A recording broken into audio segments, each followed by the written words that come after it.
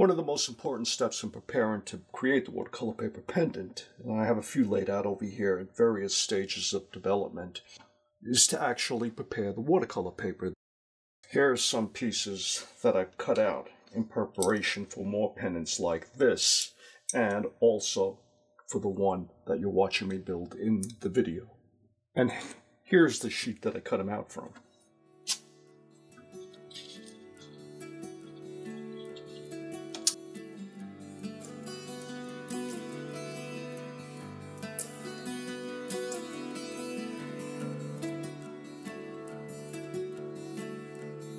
It is 24 hours later, and this piece is completely dry and ready to be refined into a beautiful piece of jewelry.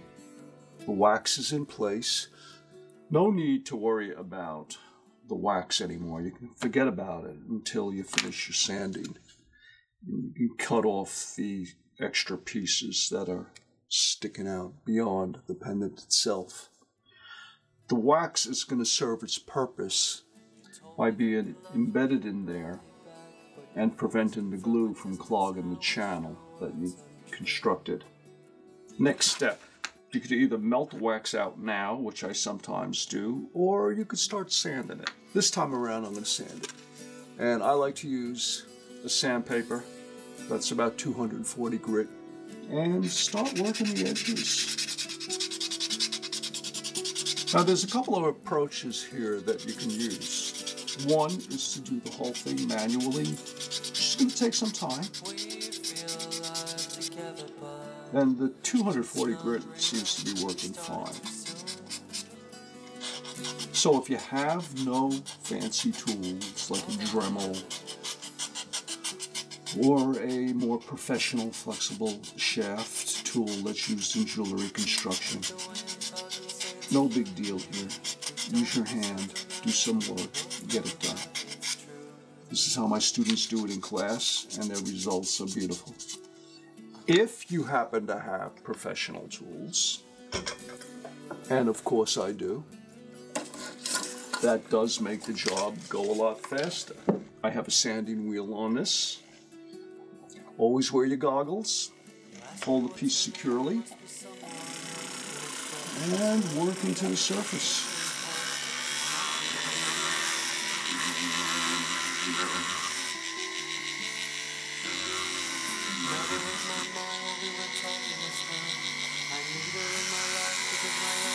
The flexible shaft works with a foot rheostat.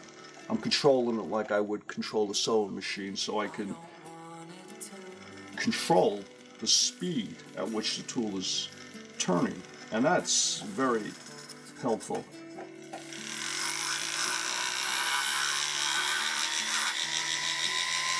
My objective is to make all the individual layers disappear, so it becomes one nice, smooth surface.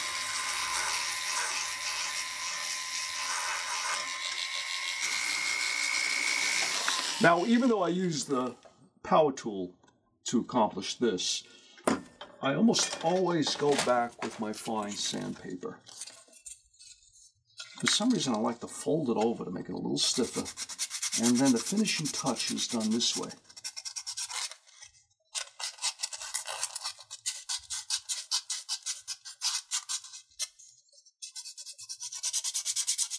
Notice how I'm ignoring the wax. That is not an issue. At this stage, with the edge reasonably refined, and before I glue on the cutout shape of the painted watercolor that goes on the surface and becomes the surface, I'll melt out the wax. Why do I do it in this order? Instead of assembling the entire thing, varnishing, and then melting out the wax, like I did in my first watercolor paper pendant video that I published years ago. I've learned that it's better to melt out the wax before proceeding on to this stage, because the heat allows the exposed paper to totally dehydrate. So the moisture content is very low in the paper, and there's no chance of any blistering of the pendant when it's varnished and you subject it to heat again. The other issue was colored wax. Even slightly colored wax like we have here can work its way into the watercolor paper, the painted part, and damage the look. So this eliminates that from happening. I'll bring this over to the oven and we'll melt out the wax. To melt out the wax, I use a traditional toaster oven. A word of caution, the problem with an oven like this is the temperature when you first turn it on will spike. It'll get extremely hot. Then it'll settle down to whatever you set the temperature at. The temperature for melting out the wax will be hotter than the temperature you'll use for hardening the varnish. So initially, when you melt out the wax, I like to set the temperature for just about 250 degrees. The temperature indicators are worn out, but that's about where it is. And I have a temperature gauge here to read it as it goes up.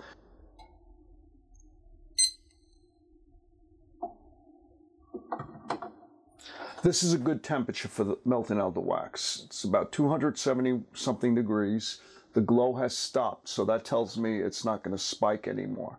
And to melt out the wax, what I do is I position my pendant on these little things that I've made out of actually watercolor paper. And I'll put it in the oven. It's at 250. I'll let it set in there for 20 minutes or longer. So it's been in there for almost a half hour. Let's have a look. Be careful. The oven is hot. Beautiful. The wax is melted out. Now we're ready to continue building the piece. When I take it out of the oven, what I do is I get a piece of the fishing line. Then I fold the cut length of fishing line in half. Pinch it a bit. Then with a pair of pliers, I squeeze that pinch. And what that does is it locks the fishing line bend in place. Now I have a very useful tool that is easily inserted into the channel. There we go. Work it through the other side. After I remove it from the oven, the next step is this. I take a length of this cord. This is twine that I actually purchased in the supermarket. It's, I think it's for tying meat, but it's wonderful stuff for cleaning out and assuring that the channel is opened. This piece has cooled down significantly because it's been out of the oven for a while, but often I'll do what I'm about to do as soon as I take this out of the oven and it's still warm with maybe a little bit of residual wax in there. And here's what we do. I take this twine, I tie a much lighter fishing line to the twine, so I have something that I could pull it with. This is 6-pound test fishing line. I put that in here, and I pull it. See what I'm doing? Yeah, I don't need that anymore. Now I have a way, maybe I have to pinch that down a bit, but I have a way of pulling my cord through. That's beautiful. And this is very clean. Nothing is coming out. Ultimately, that's how I'll insert the cord through the piece to hang it. So let's remove it. Let's move on to the next step. Put it on the side. I just want to talk about the wax for a minute. What I used was sprue wax. This is beautiful wax. It melted out very clean. The cleanest wax I ever used. And I buy it by the box. It's not that expensive. The next step is to attach the cut watercolor shape to the form. This is the piece that I created in my instructional video on how to create the watercolor painting for jewelry. And the next step would be normally to explore the surface and find areas that you like. It's amazing what happens when you frame out a color area with a specific shape. In fact, coincidentally, I have two different side-by-side pieces right here, and they're both beautiful. In fact, all of these would work wonderful as jewelry. But what I'm looking for is something really dark. I want to make a dark one. And I like this. It has hints of blues, it has hints of greens. Let's trace it.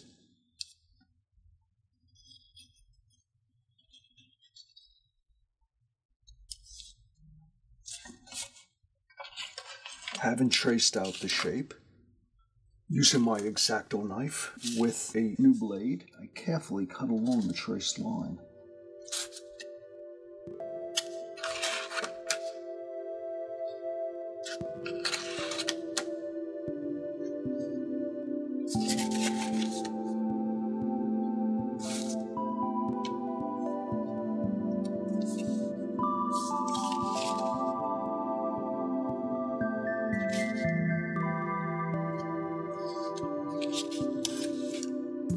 And although I'm going to build this one now, because this is the one I originally wanted to do, so put this aside for later.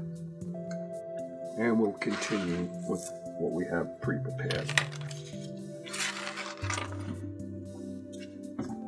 This is important, is I put my cutout piece face down on paper towel. Then, dipping my brush into the line called neutral pH glue and holding down my piece with a toothpick, I butter on the glue. I like to use a broad paintbrush for that. I also like to get a light coating. I don't go crazy with this side. I don't want too much on here right now. But I do like to have a thin layer of glue on this side. Kind of like priming it. Getting ready to attach the piece. Work fast. Don't take your time with this because you don't want the glue setting up. Move this out of the way. Put it face down, as accurate as you can be, with the paper towel protecting the piece. Press the piece down onto the body of the pendant itself. Then fold your paper towel over and over, because you can actually see if it's lining up. And at this early stage, you may have the ability to just move it slightly. Then with my drumstick, I'm going to very quickly burnish it. But I'm not going to do this for very long. I don't want the glue dry, because some glue may have seeped over to the face of the piece. It'll damage the paper if I allow it to harden. So, a very light misting action. I don't want to activate the watercolor underneath it, but a very light misting action is important. And remove this paper ASAP.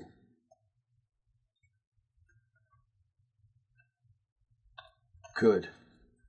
Now I cover it again. I found a dry area. I still have some life left in this. And once again, I can burnish it down.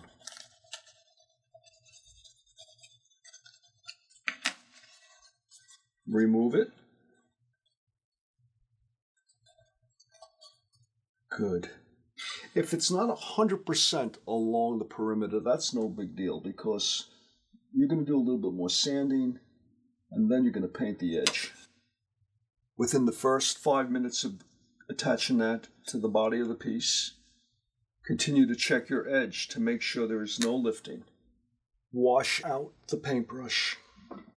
Now that the piece is dry, I do a final sanding to level off the edge of the newly applied watercolor painting to the body of the piece.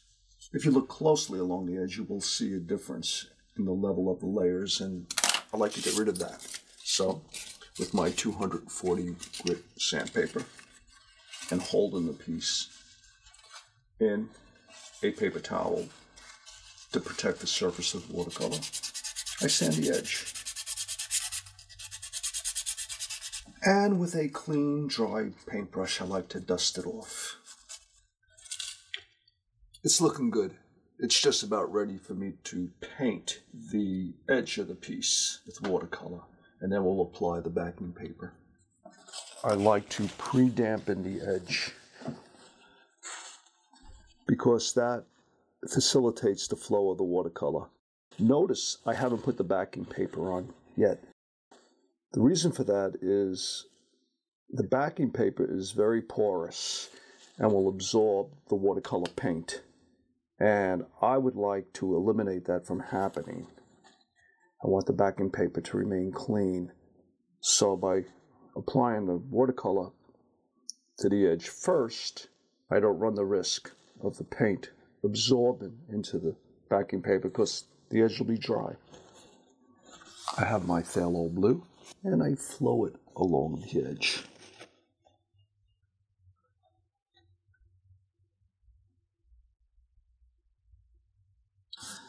Now, I don't want to keep it as a solid color. I'd like to work in a little bit of the quinacridone magenta. I apply some of that magenta to the lower area. And right about there, I want everything to blend. Carry a little of the magenta up there. Nice fluid flow of paint. So I'm going to go to my Windsor yellow, dampen it up. I just rinsed off my brush. I don't want to introduce any blue or red into my yellow. And get some of the yellow down there. Good. We're just about there. Keep on flowing your edge color until you're satisfied with the degree of color saturation. The final step before varnishing and mounting the pendant on its cord is to apply the backing paper, the decorative backing paper. I like my pendants to have a very distinctive back that's different and contrasts and complements the front. This has turned into the standard paper that I use. It's that banana paper that I've talked about in my other videos. It's beautifully textured. And to apply it, I rough cut it. I don't worry about being too careful, but I am economical. So I position my pendant on the piece, and I simply cut out a rough shape. That's what I mean by rough cutting it. The next step is to position my pendant face down on paper towel. And with the glue nearby, and a good old toothpick, the whole thing steady, I apply the glue to the back of the pendant. Make sure it's 100% coated, but you don't need a lot of glue now. It's just a nice, even coat of glue. Then, I position the backing paper so it totally covers the back side of the pendant. And I press it down ever so gently. Now I can fold it over and make sure that we have everything worked down. Make sure there's no air bubbles, and there aren't any. And I'll allow it to dry. After it's dry, it's very easy to just sand the edge and get it clean. With the piece that you've been watching me build, I got carried away and smoothed the edge of the backing paper and actually signed the piece today's date. So I'll continue with removing the excess backing paper, using this as my demo piece. Now, one very easy way, it's very thin paper. All you have to really do is work into it with your sandpaper, and that'll get a real nice sharp edge, beautiful edge. Or sometimes I prefer to use a round needle file and just cut off that excess paper with the file.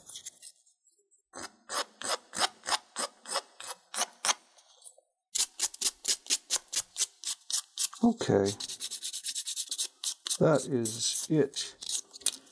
Now I'm going to go back to what I've been working on and continue with the varnishing. So I get these out of my way.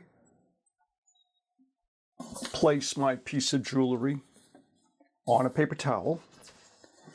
As you probably know from my other videos, this is the varnish that I use. Polyacrylic, made by Minwax. And there are other varnishes that can be used, but this happens to be my favorite because it results in a very hard surface. And I'll pour a little of the varnish into a container. This is extremely important. The varnishing stage can ruin your piece if you brush too much. Watercolor is water-based. The varnish that I use is a water-based varnish. Why do I use a water-based varnish? Because it gives you a beautiful, crystal clear, non-yellowed look. The key to applying the varnish, the first coat, is to dip your brush in the varnish and quickly just one stroke, one stroke, one stroke. Don't go back into it. It'll settle. Don't worry about the irregular surface look. If you go back into it after it's wet, you're going to smear your work. Another way to prevent it from smearing is to use clear gloss finish, still water-based. You can spray it on. This is foolproof in terms of smearing your paint, but to use a material like this, you need adequate ventilation and you have to wear a respirator. I never spray without wearing a respirator, and that's why I'd rather go with a low-tech solution, especially with my students in a class. I never let them spray. We always simply varnish it on with a brush and have never had a problem. And here, let's go for it.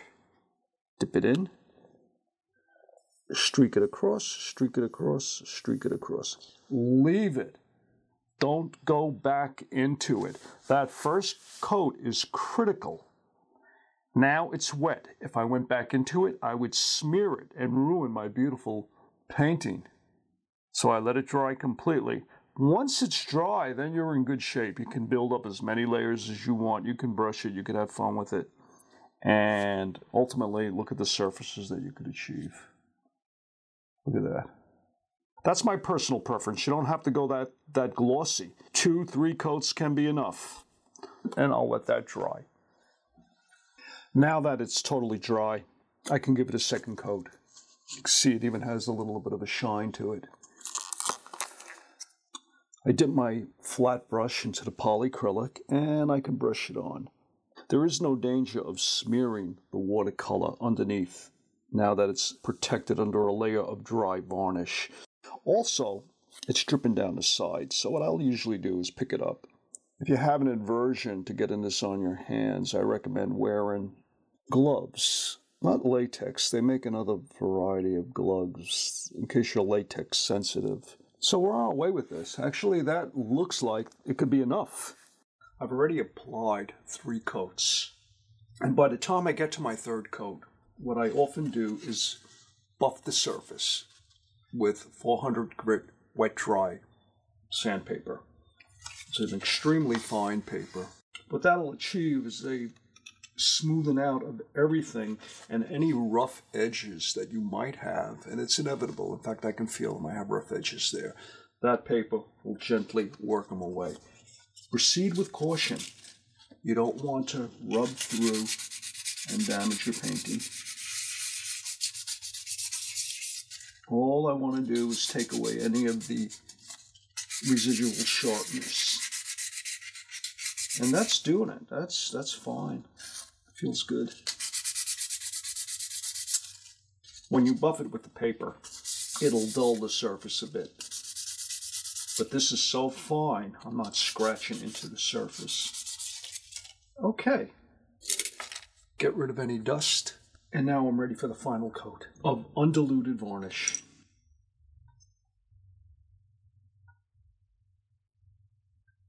I'm going to let it dry. And I'll wash out my brush and my hands. Because this is my final coat of varnish, what I usually do after I preheat the oven, the toaster oven, is I place the pendant in the toaster oven for approximately 20 minutes or so at 150 degrees or lower. That temperature will actually harden the varnish. Since it's a traditional toaster oven, it's not a convection oven. A convection oven circulates the air with a fan and maintains a much more even temperature throughout the oven. But the traditional one, when you first turn it on, as you just saw, has a temperature spike. And then the temperature gradually goes down to where you set it for.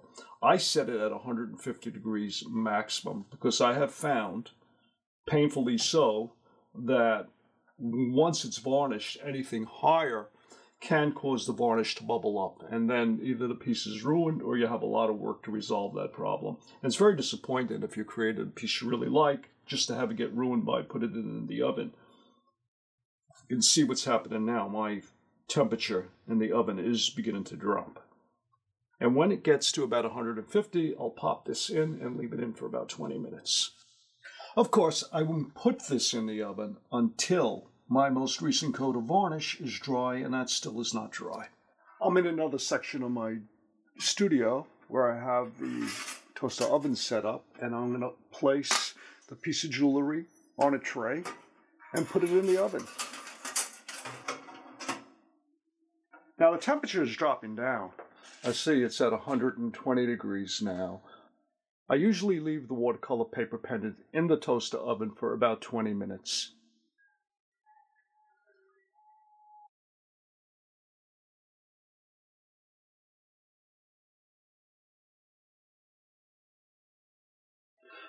I'm just about ready to take it out, but one final thing that I want to mention about the toaster oven is this is a dedicated toaster oven that I use exclusively for my jewelry projects. I never cook any food in it. And I advise you to do the same thing. Purchase a toaster oven or use an old toaster oven that you want to get rid of and use it exclusively with your jewelry projects. Never use it for food. Okay. Wearing a glove to protect my hand, I remove the pendant. And I turn off my toaster oven. I've removed it, it's cooled down, and it's basically finished. Beautiful surface. And the surface, as I rotate it against the light, you can see how it's picked up some of the subtle texture of the Arches paper. I like that. The back still hasn't been varnished. I don't varnish the back until the very end because I want to allow any moisture to be able to outgas through the back. Also, it'll outgas through the channel. But now it's time to seal the back. So using the same varnish, I'll brush on a layer. And that's all you need. You don't have to build this up with multiple layers. The varnish will suck into this thin paper very quickly and totally seal it. And you may want to just wipe along the edge. Now I put it down and let it air dry. I need to emphasize at this stage that when you put it face down, be certain that there's nothing dripping onto the face, because if there is, it can glue itself to the paper. And then you have a problem. I've seen students ruin their work because of that. So after you varnish it, just check and double check the face to make sure it's clean. And it is. After it air dries, I'll put it in the oven one last time and bake it at a temperature no higher than 150. And now it's at 142. That's good. That's a good temperature. And it's dropping. The back is completely dry now, so I can return it to the toaster oven. When I do that, I remove the paper, and I don't keep it face down. Now I turn that up, because I don't want this against the metal surface getting damaged. Now, when I take it out of the oven, I'm going to mount it. I'd like to give you an idea of the kind of cord I use. I use a satin cord, and here's a color chart of all the available colors, which are beautiful. I happen to like lavender, I happen to like black, and actually any color that complements the piece. So sometimes I do color coordinate. If I'm not in the mood to color coordinate, I usually go with black. Before I forget, I wanted to mention size. This happens to be heavyweight. Heavyweight is not my preference. I actually prefer the petite or the lightweight.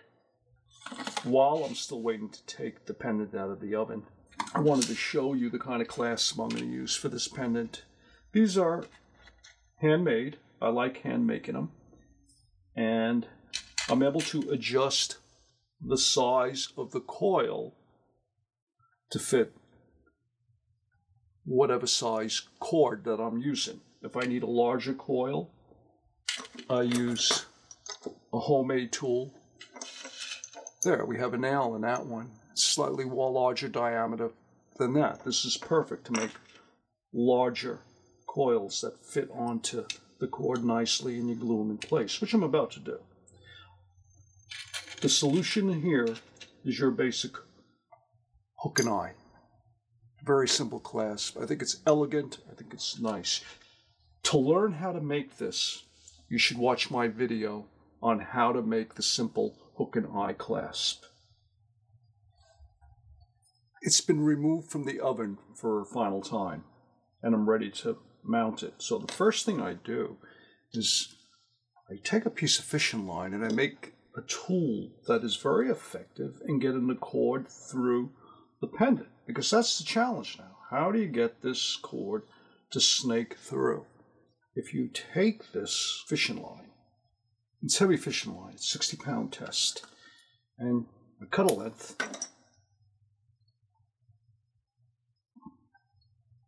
I crimp the bent area,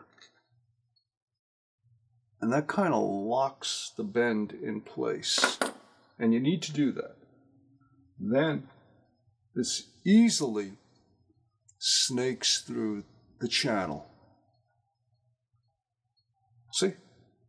Beautiful, comes out the other side. The easiest way to get the cord through the pendant, using the tool that you just made, is to clean cut the end so you don't have a lot of frayed cord that'll get in the way. Then I take the length of the thinner fishing line. This is a 6-pound test. And I tie it into a knot.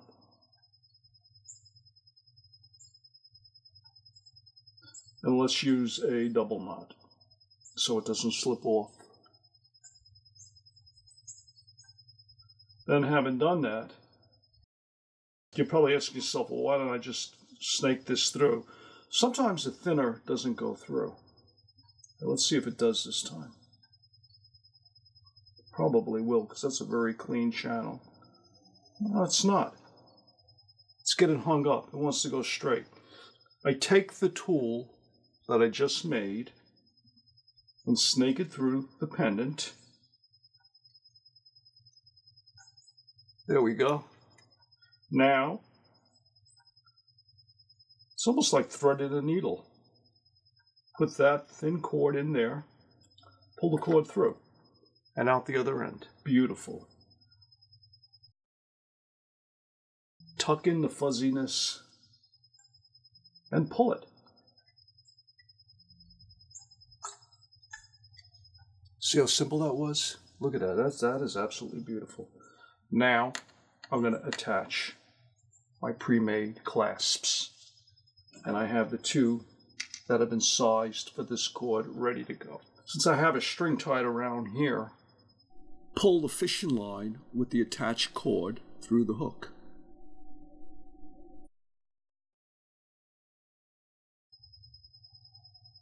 And I could trim off the rough end. Good. And I think I'm going to use a little of this thicker crazy glue. And put some on the end. You could wear gloves if you want to protect your hand from crazy glue. And I'm going to pull it through. Here, turn it around. Crazy glue should suck right in, but I want to make sure. Pull it up, pull it down.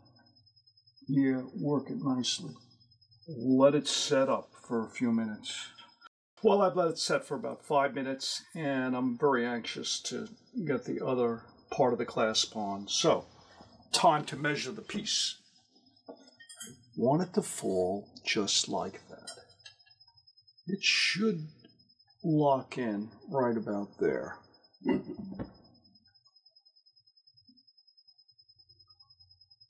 I'm going to cut the cord right there.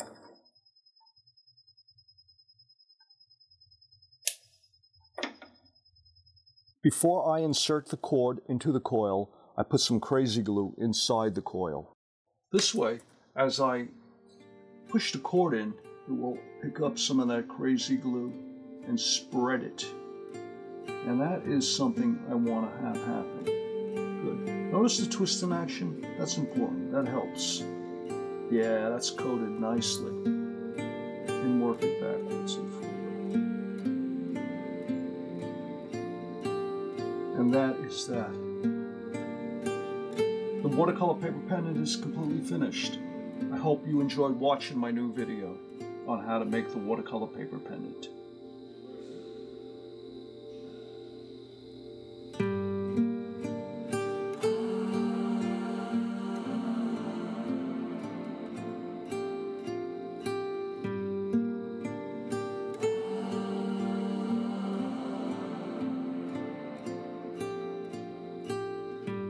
Stars or eyes, I'm never sure. My scars are lies, you'll scratch me.